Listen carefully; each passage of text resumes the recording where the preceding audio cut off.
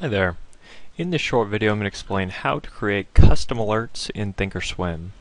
So once you have the platform launched, the first thing you want to do is navigate to the setup menu in the upper right hand corner. When you click on it, you'll then choose application settings, should be the very top choice.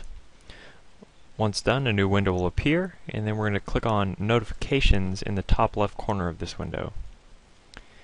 And here we'll find all the different settings for setting up the alerts.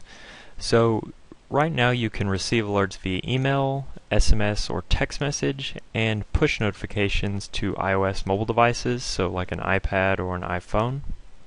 But in this example I'm just going to explain what you'll need to do to receive these via email and text. So in the top portion of this window here you'll see send an email to, and there's two locations where you can enter an email address. You'll see here I already have one set up, but here you can just go and enter one if you don't already. And what will happen is after you enter the address, you're going to click on Get Confirmation Code, and then nearly instantaneously you'll be sent an email with a 4-digit code. What you'll do then is just copy that code out of the email, paste it into the available box here, and you'll have an option then to click on Confirm. And you basically would do this exact same thing if you'd like to set that up to receive text messages. So in this box here, set up a confirmed number. So you'd basically enter your full cell phone number or phone capable of receiving SMS messages, including the area code.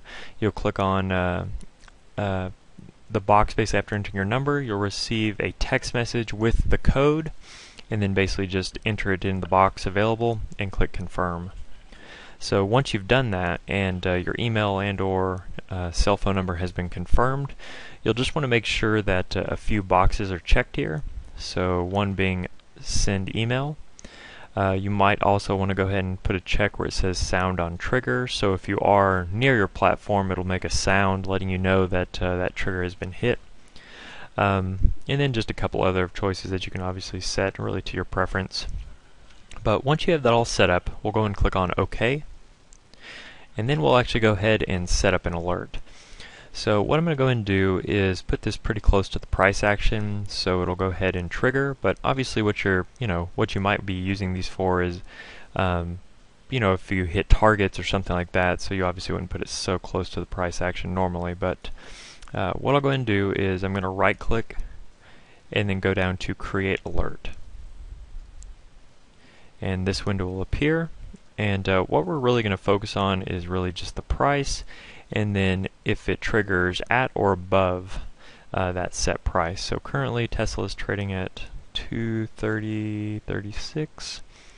So what we'll do is we'll just set it at $230.34 to see if we can get one, and we may have to create an additional one, but that's okay. So we'll go ahead and do that.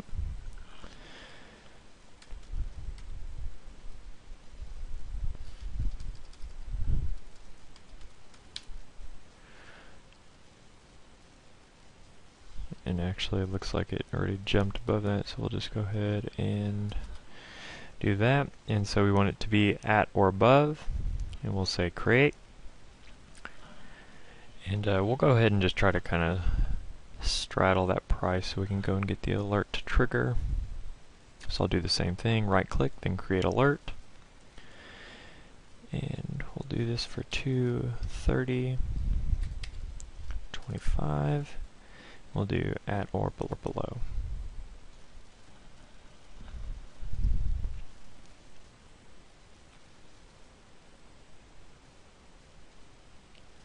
Alright, and as you can see here, one of our alerts did trigger. So what we'll do now is check our email address, and we should have an email confirming that alert as well. And sure enough, I do have the email here.